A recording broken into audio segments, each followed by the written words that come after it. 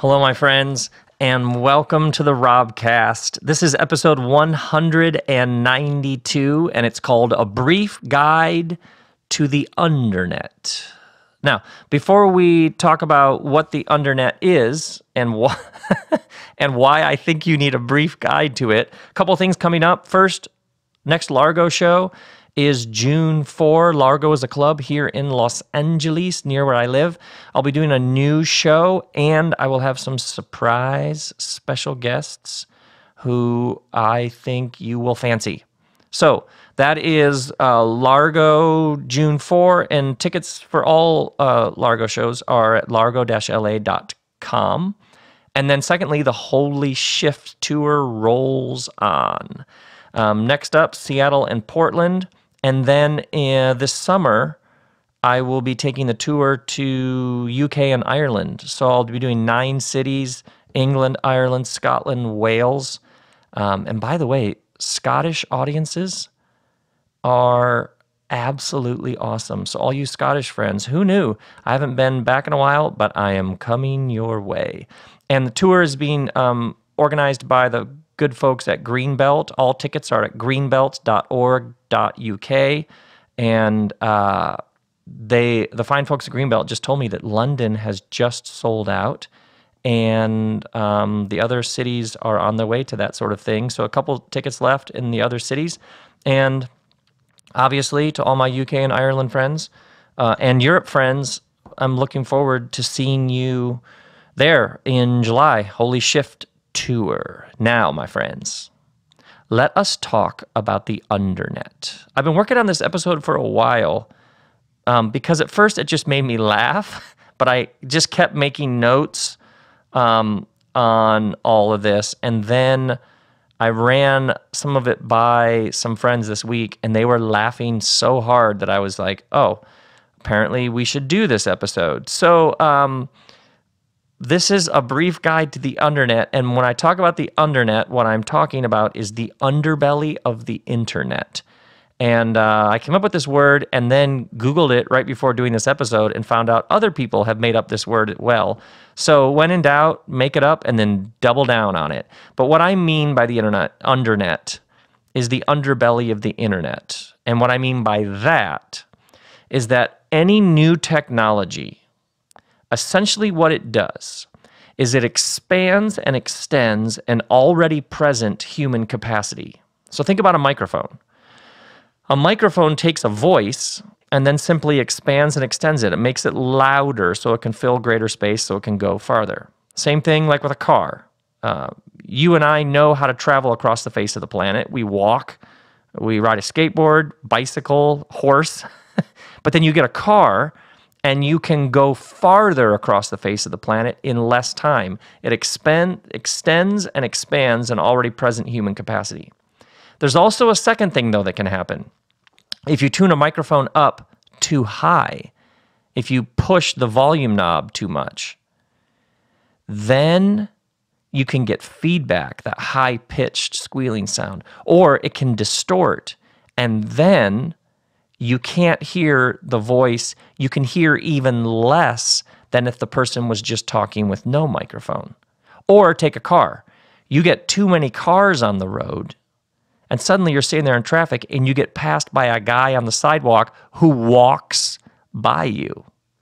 So and obviously lots of people have written about this in much more informed and articulate ways than I'm talking about here. But at its core, and as you think about this spiritually, whenever you have the explosion of some new technology, it's probably going to be doing something that's both expanding and extending, and at the same time, if you look carefully, it may be feeding back on itself. It may be collapsing in on itself. It may actually, at times, be doing the opposite and actually taking things in the other direction. So this episode is not about all the good things about the internet. So that's the official disclaimer here on the front end. This episode is not about all of the good things because, so if you find yourself in this episode going, yeah, but you're leaving out all the good stuff. Yep, I am.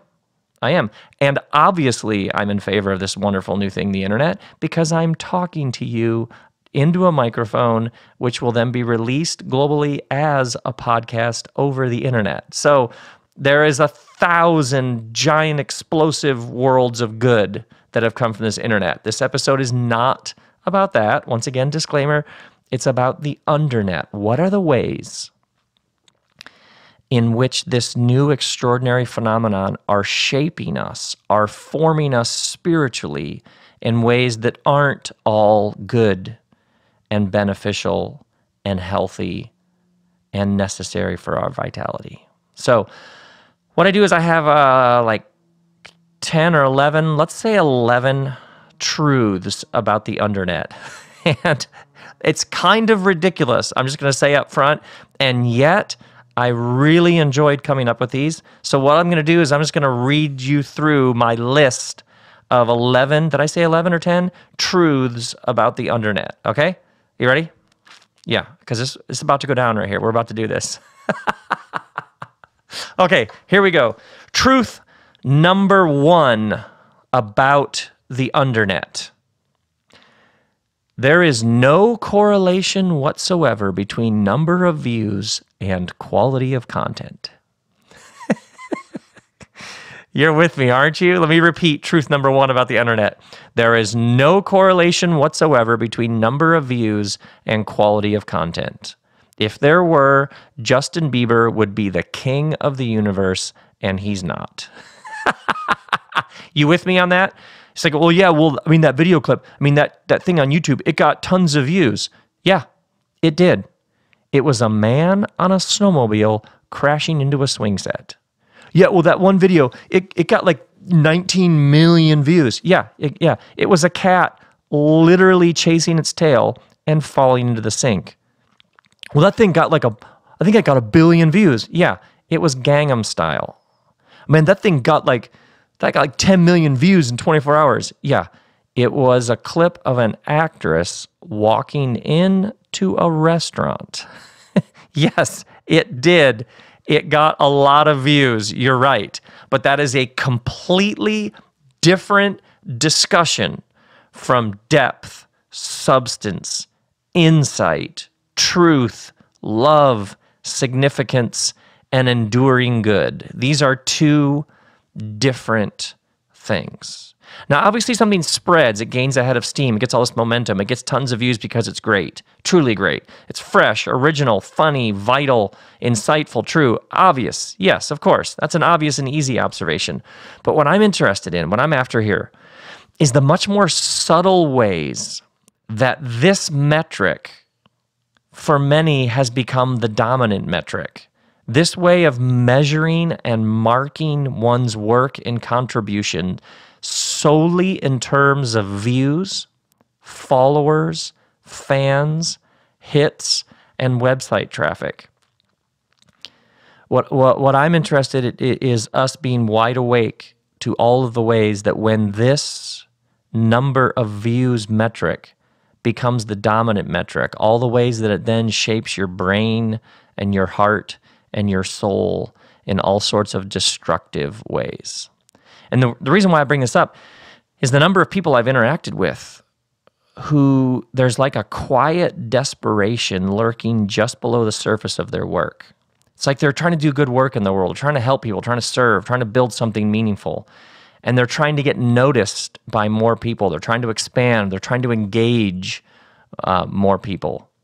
But what they keep doing is comparing themselves to people who have what looks like millions of followers.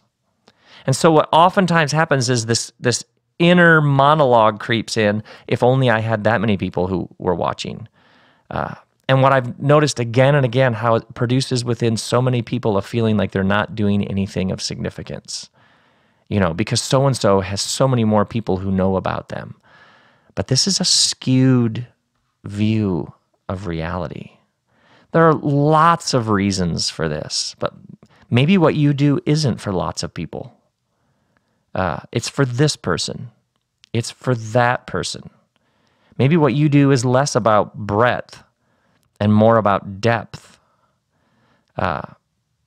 Or for the people that it is for, maybe what you do inherently asks for way more commitment of people.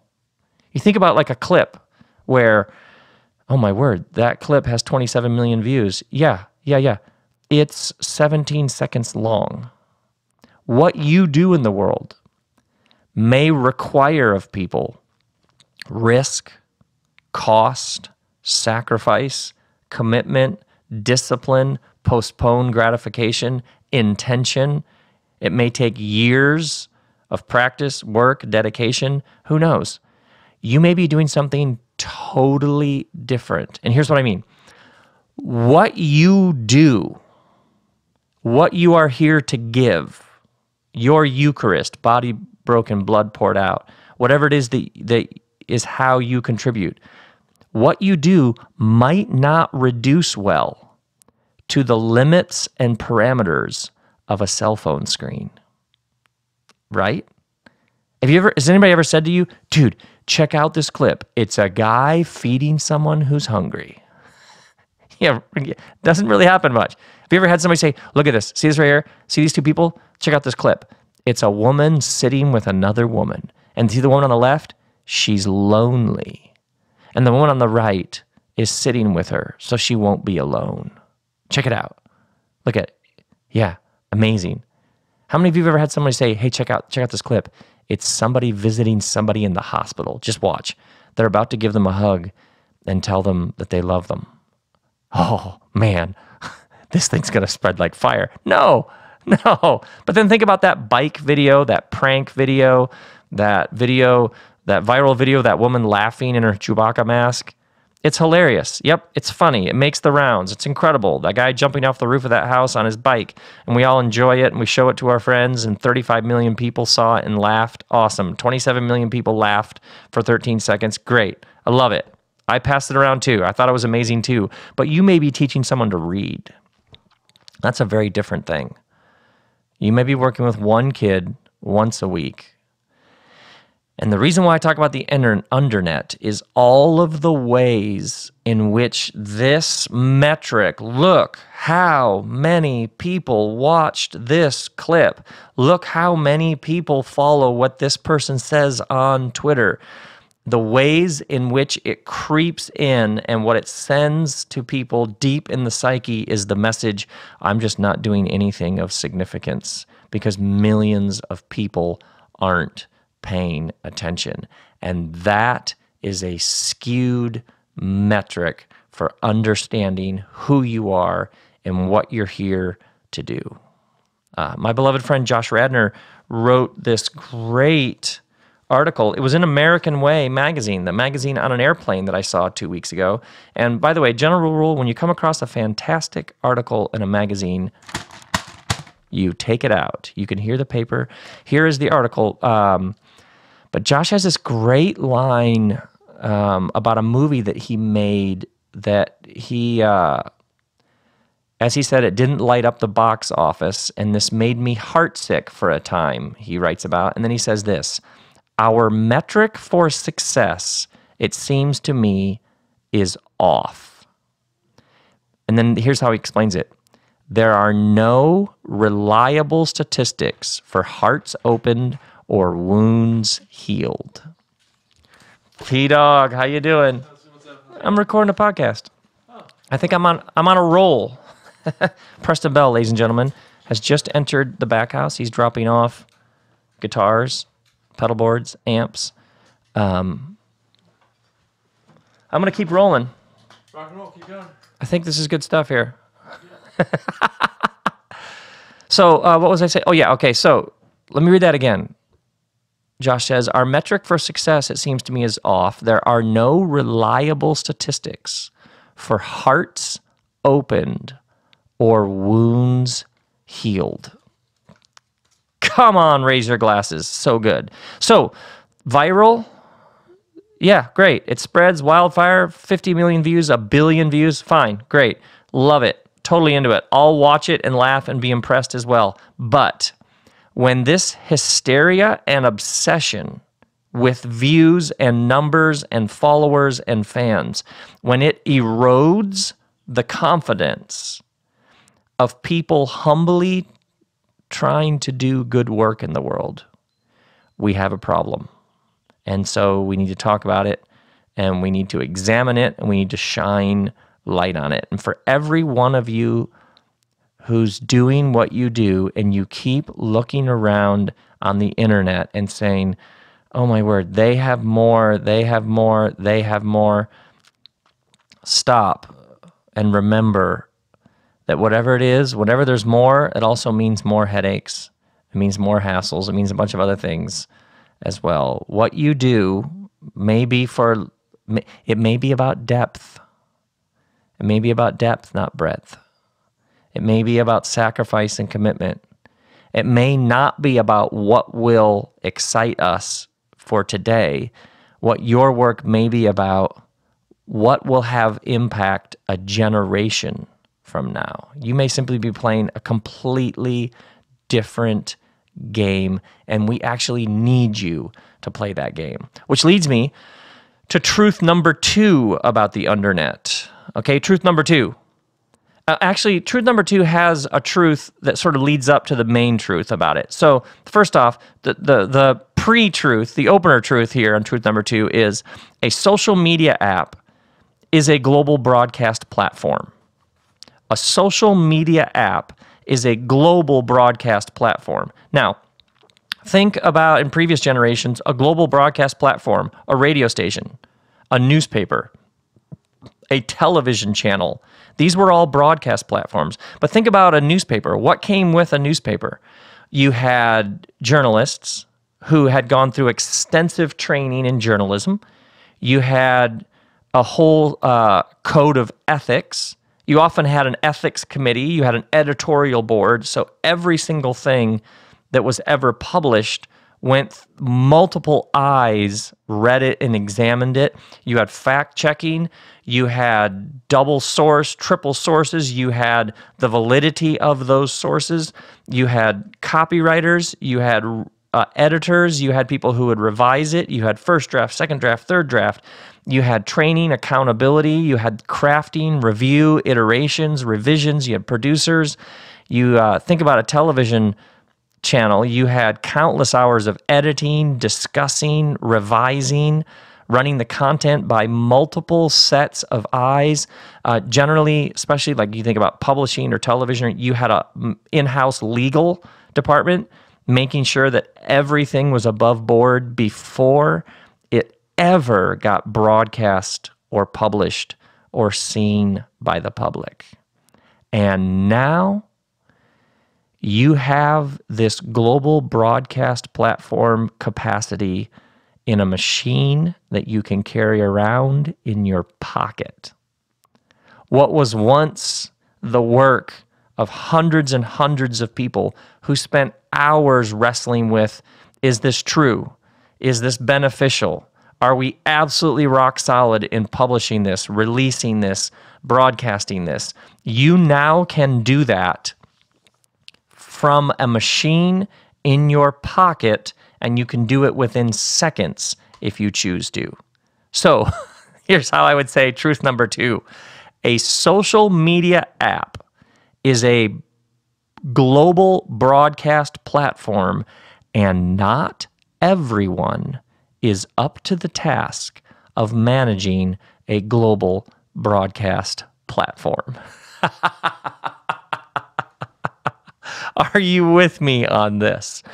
So when you say like, oh my word, my neighbor just won't stop on Twitter, or oh my word, that relative of mine on Facebook, they're just obnoxious. Yeah, that is because one of the things that has happened with this extraordinary new technology that has burst into our lives, this phenomenon of the internet, is these people that we are surrounded by and ourselves, we now have this capacity because of a small machine that we can carry in our pocket. So when you find yourself thinking, oh my word, that person, I think they might be losing their minds. Yeah, it's because they don't have an editorial board. Or that person on Facebook who just keeps forwarding the dumbest articles. You're like, oh, that's right. They don't even know what fact-checking is. Or that person who says those unbelievably mean things. That's right. They don't have any oversight by an ethics committee. They're using a global broadcast platform with none of the usual checks, balances, and safeguards that came. Now, this is not like a neo-Luddite sort of, we just need to go back to how it was. I get it. We're going forward. So this is not like but just to make us highly aware, that's what this is. By the way, side truth, this is truth like 2.5 or 3 or something, I don't know. Here's another Undernet truth. The internet is the single greatest aggregation of stupidity and ignorance in the history of human civilization. Oh, my word. Think about it. In the history of our species, has there ever been anything that aggregated ignorance, hate, bigotry, misogyny, racism, like lies? Has there ever been anything that put it all in one place and you could just access it that quickly and that easily? So I say all this to say, when you casually say, I was on Facebook earlier today, think of what you are saying in that moment, because this is new in human history. Our species essentially never wrestled with this. When you say, I was on Facebook earlier today, you were on a global broadcast platform in which anybody anywhere can freely broadcast without any impingements or inhibitions. And it's also the single greatest aggregator of stupidity and ignorance ever in the history of human civilization. No wonder sometimes you think you're losing your mind. No wonder sometimes you're like, I just need to turn off the computer for a while. No wonder why we often talk about how there's so much hate. We have handed ourselves, everyone, we now have these capacities that people simply did not have before. Which leads me to we'll call truth number 4. We're just getting warmed up, by the way. Okay, truth number 4. There is an inverse relationship between how sustainable something is and how sensational it is. So there's you and me. We're doing our work in the world year after year after year. We've set our path and our intentions, and we're gaining wisdom. We're like students. We're learning the subtleties and nuances of whatever it is that we do, and what it means to be a human being, what it means to have a heart, what it means to be growing in courage and compassion. We're learning, growing, expanding. We're figuring out how to forgive people. We're learning how to have boundaries. We're learning when we're off the path or out of the flow and how to return to our true self. We're learning to listen to that which is deepest within us. There is what it means to wake up in the morning with a sense of responsibility that you've been given this extraordinary gift, and now you give your life back as like a living Eucharist, like the body broken and the blood poured out. You understand that you're here for something larger than yourself, and so you sort of humbly set about giving back. That is completely different than saying outrageous things on Twitter. That is a completely different thing than shocking people, complete strangers, for attention. But we have this new underbelly of the internet where you can gain a voice for provocation, for absurdity, for outrageous claims, and then you can keep that voice by just continually upping the ante. 2 words, LeVar Ball. But what this machine does is it's insatiable. It can't get enough. And so it just keeps consuming so that we can then consume. There are over 10,000 videos on YouTube with over 1 billion views. YouTube alone produces 300 hours of content a minute, and then it's consumed, and then the next minute and the next minute and the next minute, another round of content is produced. Which leads me to truth number 5. Oddly enough, the internet is strangely geared in many ways in favor of the outrageous. And this is what's incredibly important. If you take something like social media platforms, Somebody says something outrageous and a number of people are offended, they agree, you have like a little spike of interest. A number of the algorithms then tilt everything in favor of that. An algorithm does not have a heart in which it can discern, is this good? Is this true? Is this noble? Is this dignified? Does this elevate our sense of what it means to be human? Or is this mean, nasty, petty? Does this move the whole thing forward? Or does this help us all take another step backwards? See, an algorithm doesn't make any of those distinctions. It just knows, wow, that thing over there that person did, it attracted a bunch of heat, so let's send more people that direction in case we can get even more heat going, because that's where the money is. There's this great line from the rabbis. They talk about how in Genesis chapter 1, the divine separates light from dark. And then the rest of the scriptures is the divine teaching us humans how to separate and discern light from dark. But we are living in a world where we are surrounded by the internet, and the internet, many of the very mechanisms that cause the internet to continue to thrive do not have any way of separating and discerning light from dark. And so it naturally gears itself toward the outrageous, towards the absurd, sometimes just towards controversy and conflict, because who's beefing with who on Twitter? Oh, that's interesting. Think about this. How's this for a tweet?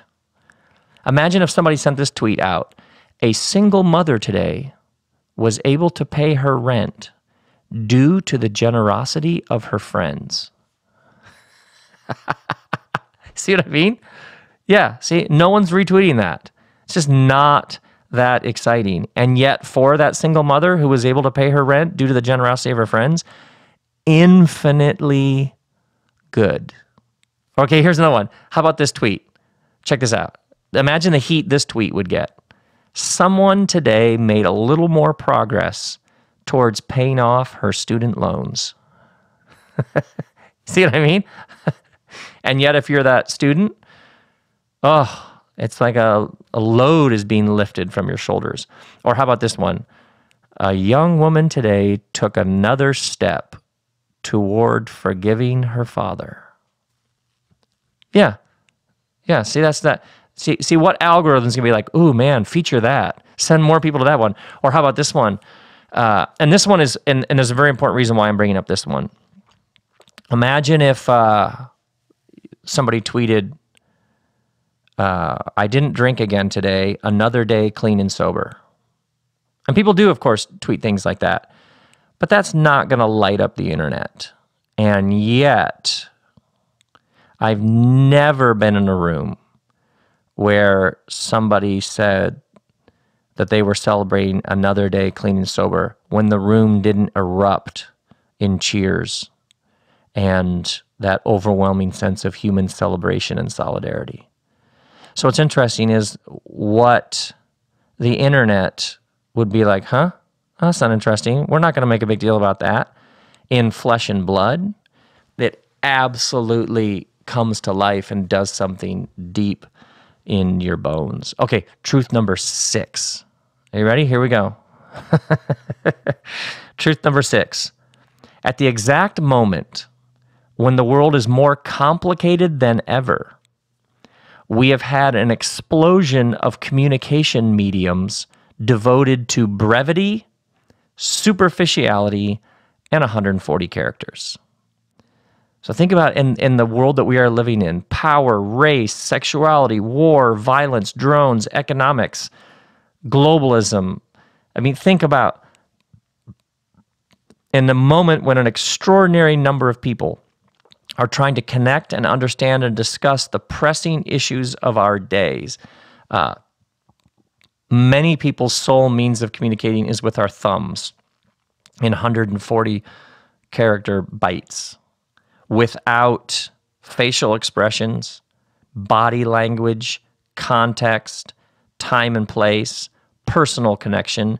the space to clarify, contextualize, and explain what we mean. And a lot of these interactions with our thumbs on our phones are anonymous.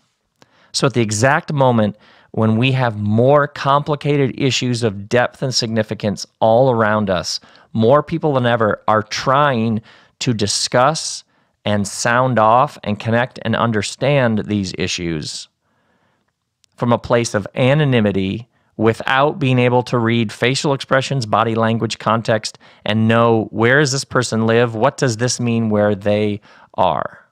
No wonder sometimes you have this sense like this isn't helping, because actual human figuring it out is situated in a place. It's space and time. It's flesh and blood. You're working it out in real time, and you're learning, and there are missteps and stumbles, and you apologize and you forgive, and you do version 1, version 2, version 3. You try it, you tweak it. It's all part of it. You're in the room and you're working it out. That's how you make a new world. You throw all these things against the wall and you see which ones stick, and then you try that, and then you try it again, and then you fall down, then you get back up, and then you delete that paragraph, and then you write a new one. That's how you make a new world. And the people that you're working with, they're in front of you, and you have their name, and you have maybe some of their history, and you have context. And when they say this, you can immediately find out, what did you mean by that? Help me understand where you're coming from. An exact moment when we need this understanding more than ever, we've had an explosion of communication mediums which are faceless, placeless, anonymous, in which people type with their thumbs in incredibly short sound bites without any body language, without any facial recognition, just isolated blips, squeaks, and tweets. Which leads me to truth number 7, and I really, really like this one. In past generations, your reputation came from your courage, sacrifice, perseverance, compassion, love, deeds, actions. In other words, your reputation came from your participation in the ongoing creation of the world. You had skin in the game. You were down on the floor of the arena, right? You had a little blood on you, a little dust on you, because you were in it. So you had heroes. The hero was somebody who had acted in particular ways which singled them out. But now what we have is this thing called celebrity. So the hero did things that cost them, things that benefited others. They overcame the odds. They went through the dark night of the soul and they kept going. They left the village and journeyed into the woods. The hero had acted, had helped create a new kind of world. But now you have this thing called the celebrity who's known for being known. And the reason why I would argue this is so spiritually lethal is you have people who freely spout off on the internet about politics, who have never gone down to the town hall and actually gotten involved. So what happens is you can spout off on the internet and then think you've done something. When the people, the true heroes, they're the people who actually sit in meetings and they make decisions and they listen to the other sides and they weigh difficult decisions in which whatever decision they make, not everybody is going to be happy. They understand that in difficult choices, inevitably they will not please everyone. That's how the whole thing actually moves forward. And what happens sometimes is because people are like on a screen, is you're cut off from the depths.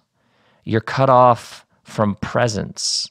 It's just disembodied, anonymous words. But the way in which the world is actually healed, it's actually repaired, the way in which you take part in the ongoing creation of the world is you're there in flesh and blood and you get knocked down around a bit. And you don't just sit there and spout off, but you understand that all of these ideas have consequences. It's never that easy. By the way, you know this is true when you see somebody who's spouting off as if it's that easy. You know this is somebody who doesn't have skin in the game when they're like, oh, everybody should just do this. Why don't they do that? Here's why oftentimes they don't do it, because they're actually in the game. And when you're actually trying to move things forward, you realize it's a lot harder than it looks. It's harder to come up with new and fresh things. It's harder to get along. It's harder to get consensus. It's harder to agree to compromise with other people. It's just harder than it looks. And we have this new world of people who pontificate. They have great theories about why this film is crap, and they've never been on a film set. They go on and on and on about how that television show is rubbish, and they've never glimpsed what it actually takes to make something new and fresh and vital. Which leads me to truth number 8. There is a fine line between anonymity and cowardice. There is a fine line between anonymity and cowardice. To be human is to be known. It's to put yourself out there. There's struggle and risk and heartache, and there's always the chance that you're going to fall flat on your face, which I know something about. And what you have when your life is consumed with a screen is you're cut off from presence and you're disassociated from flesh and blood. And so what can easily happen is that anonymity, where you can just go on and on and on your Twitter account, can easily blur into cowardice, which is no one will ever actually track me down and hold me accountable for this. No one will actually ever look me in the eyes and say, wait, your argument is flawed. Do you understand this, this, and this? No one will ever challenge me. And so it can easily become a place. And this is true from everybody, from the friend you went to college with to the president, in which you just spout off in the face of actually learning what the issues are and actually engaging in the discussion and actually wrestling with how ambiguous and difficult some of this really is. So there is a fine line between anonymity and cowardice, which leads me to truth number 9, because we're just getting warmed up. Truth number 9 about the Undernet. Because it's easy on the internet, isn't it, to make a polished version of yourself? It's easy to Instagram your breakfast. It's easy to show your glamorous life. But what you really desire is for people to see the whole truth about you and still love and accept you exactly as you are. So what the internet often does is we get to present an idealized version of ourselves. Everything going great, doing great, check out this restaurant, look at these pictures, see these bikini shots, we're crushing it. But that's not actually what you really want. And oftentimes we feel terrible when we see all the amazing lives other people are having. That's not actually what you want. What you want is for somebody to see the truth about you in your life, all of its flaws and messiness, all of your bad mood days, all the things you do when you're frustrated. What you want is for somebody to see all that and still love and accept you exactly as you are. Which is why I talk about the internet, is the ways in which this buff and shine of the internet can gradually seduce us into this belief that everybody else has it figured out, but we don't. Look at the unbelievably great times everybody else is having, and I'm sitting here taking the dog for a walk, 'cause that's the most exciting thing happening this evening. Yeah, and so one of it is you have to just call it out. No, what you actually want. By the way, somebody should do this. Maybe I should do this. Somebody should do this. Somebody should do their Instagram, should try to make the most boring Instagram ever. Like, somebody should do an Instagram of all of the things in their day and life that are so banal and normal and not glamorous. Now, that would be beautiful. If somebody did that, I would follow that person. Okay. Truth number 10. Truth number 10 about the internet. Growing up and maturing into greater and greater expansion and enlightenment is about learning to listen to the wisdom that is deepest within you. There is the wisdom around you. There are the elders. There is the tribe. There is all that you study. There is all that you've learned. There are all the wonderful people around you who serve as like signs and guideposts. But there is also the wisdom that is deepest within you. There is the you that has been telling you who you are the whole time. And growing up and maturing into the person that you are here to be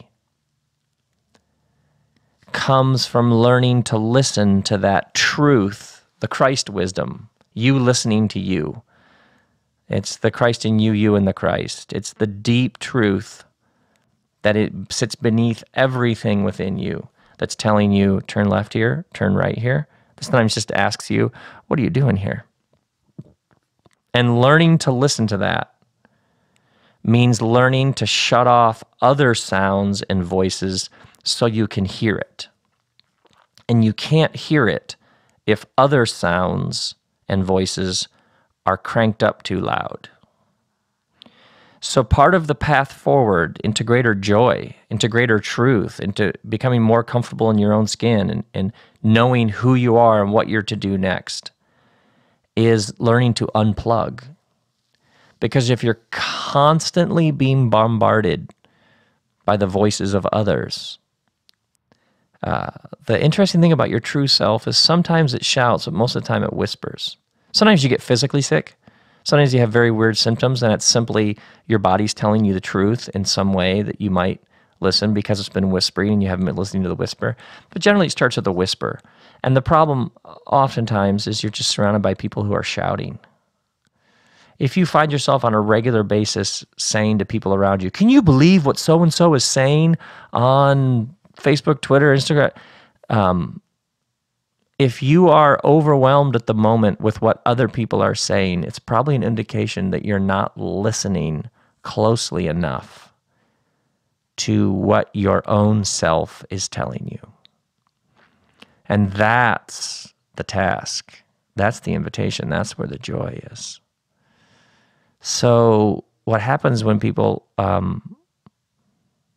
are inundated all day long with their Wi-Fi connection is it can easily get in the way of you listening to what your true self has been telling you the whole time.